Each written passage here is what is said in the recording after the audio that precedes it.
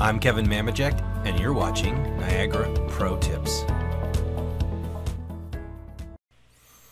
Okay, so let's see what else we can do, right? So we've kind of looked at how we set up the analytics service. We kind of looked at doing a real basic query.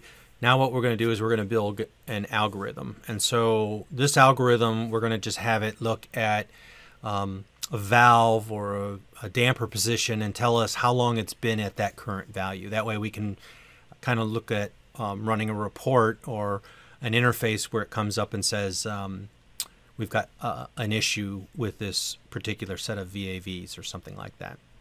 So when we start to look at the major advantages of creating algorithms is I create the algorithm once and then I can deploy it anywhere in the station, and I only have to do the logic for that algorithm once. And so in the analytics service there's a algorithms folder. If I wanted to create an algorithm, all I have to do is start out by dropping an algorithm in, or I can come over here and say new, and that will essentially create a wire sheet for me that gives me the basics of what I need to start with, which is I need to have a result. This result is essentially the logic all has to terminate into this result. And what you can do here is the result can either be true, false, or it can be a value. In order to get data into this algorithm, you have to drop a data source block. Okay, and that is essentially putting the pathway in place that allows you to pass the data that's identified by the tag inside the data source block. So if I was looking for HSVAV for that tag, I can go ahead and then I've got the data source block set up to look for that tag, and then that tag's data will then pass through this. At this point, I can now plumb it into logic, or I can plumb it into the result, and essentially the last value that comes through will be placed in that result. Okay, and I'll show you we're going to create a algorithm that looks at the duration and then gives us what that result is. That's as simple as on how to create a algorithm. There are little different things in here in that when you look at math blocks, right, you have this thing called by math. So essentially it gives you and, subtract, multiply, divide, right? If you look at Unimath, you can look at, it has absolute value, cosine, right? So it's got a bunch of the statistical components, right? So instead of having individual blocks, these are kind of joined together in one block for the analytics. That's the basics of how you would set it up. So if we look at my station, I have this damper. It's an algorithm called VAV damper duration. And so you'll see in the block, I'm looking for haystack VAV, and then I'm also doing a filter against haystack damper, right? So if it has those two tags, I want it to go in. Now, it's important because the setup to this, right? I'm kind of doing the cooking method, right? Where I show you the ingredients and then voila, we're done, right? So this, you have to think when you call your algorithm, if you want to pass any overrides, which I do in this case, you want to think through that, because if you don't turn these to true, it will ignore anything you pass along with that call of that algorithm. Okay, so in this one, I really don't worry about the roll up, so I could leave that to false, but I need the aggregation to be true, because I'm going to show you what we can do to look at a set of things to find out if there's a problem with a set. Okay, so with that then, I have my data. Essentially, I used a block for value duration, and that value duration lets me say, okay, here's my search window. So I'm going to go 8 hours into the history, and I'm going to look at what that last value was. And if it is within that 8-hour window, it will tell me how long that value has been accounted for, and it's going to return hours. I could return minutes, seconds, or milliseconds. I just chose hours, okay? And now you'll see why. And so that's pretty much how I set this up. In comes a value, right? It will look at that damper position or that valve position. It will go back in time and say, within this 8-hour window, how long has that value been in that state? And then it passes me that answer. Okay. So if we come down here to my examples, then I have essentially a series of VAVs. Okay. Now the trouble is I spent more time trying to make test data for you guys to show than it was actually creating the actual algorithm. So I'll kind of break it down. Here's my data simulator. So that's nothing new. There's a tip on that. I didn't do any randomization just so that I can create the data sets that I wanted them to be, right? So I had control of exactly what's happening. So there's no randomization in there.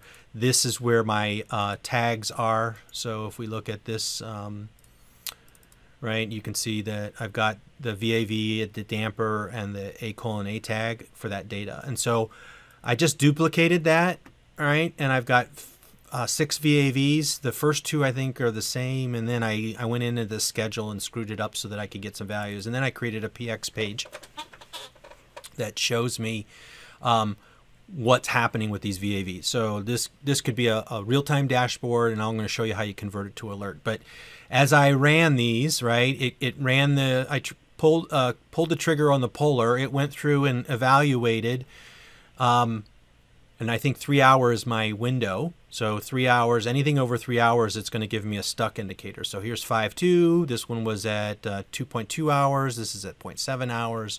But you get the idea, right? It's going back, looking at that last position for this specific VAV. And if we look at there, I have that proxy point that I love, right? That analytic proxy point that calls the algorithm relatively. So it's really only going to look at VAV1. It's going to run this algorithm, right? And it's going to... It's got the history, so it can go back through there and see when that value changes, and then it gives me how long it's been in that state. And so each one of the VAVs has the exact same block. I just copied and pasted it, but since it's relative, it will look at the VAV's 2's history, then VAV3's history. So each block will look at that only level. Now, what I did, though, is if you look at this PX page, there's this master alarm. What I want it to do is to look down at all of the VAVs. This is one I haven't wired up yet. Look at all the VAVs and then determine whether, if one of them is stuck, to go ahead and do the master alarm. Okay. I just watched Apollo 13. So anyways, I'll go to the wire sheet here. And so what you'll see here is here's all the VAVs in their folders. But this one is relative. But what I did is I do an override where I say aggregate all of that and give me the max value of those 6. So really what's going to happen is in this comparison, it's going to run through the max value and tell me whether it's over that 3-hour window. So essentially it's duplicating whatever one is down here, but it's looking at all of them as an aggregate and taking that one max value, then running it through the formula. And so now what I can do is as long as one of these is stuck, the master alarm will indicate that it's stuck. Okay, so that's pretty simple. My my UI here is just going and looking for VAV1. This is giving me VAV4's information, but you get the idea, right? And I just kind of wired them up. So that gives me that real-time thing. So a lot of times I get a question, okay, that's great. I'd have to look at this dashboard in order to determine whether there's a stuck VAV. So how do you do algorithms that kind of work on your behalf? And that's where this alert component comes involved. So what happens here is I essentially want the algorithm to run on a poll rate and then kind of report back what it's found. And so if you look at this, it's giving me that VAV1 is in alert mode, which means it's found the problem 5 and 6, 1, 5, and 6, which was what my real time actually gave. But this one allows me to then set it up so that I can actually send it to an alarm console, right? So this can kind of prompt me to go look that I have an issue. And this can run, right now I have it on the triggered poller, but you could have it run every 15 minutes, every hour, whatever you want. But these alerts allow you to do that. Now, what's interesting is when I created my algorithm, I'm getting a value back for my real-time display, right? I'm saying here, this one has been open 8 hours, or this one's been open 4 hours or 5 hours. When you do an alert, you need your result to be true or false. So here I had to kind of take this, duplicate it, and do a little rework, because now I have to take a value and turn it into true false. And so here I just use a by switch that brings in, I have my warning at 3 hours. It does the comparison inside the algorithm, and then the end result will be, was it greater than or equal to true or false, right? And so I send it true, false, those are just plumbing in the constants. But if it is greater than or equal to 3, then I will get a true. I found the problem. It's beyond that window. And so that's how you set up a algorithm to be an alert. If the algorithm already gives you true, false, you're already set up. If you've got an algorithm that's giving you a value and you need to turn it into an alert, you just need to put a couple blocks in there that change it from the value to a true, false. And then that way, again, that can run in the alert space and give you essentially which products or which devices are in alert mode, and that could pump it up to an alarm console. So that is how you do a simple algorithm with Niagara 4 Analytics.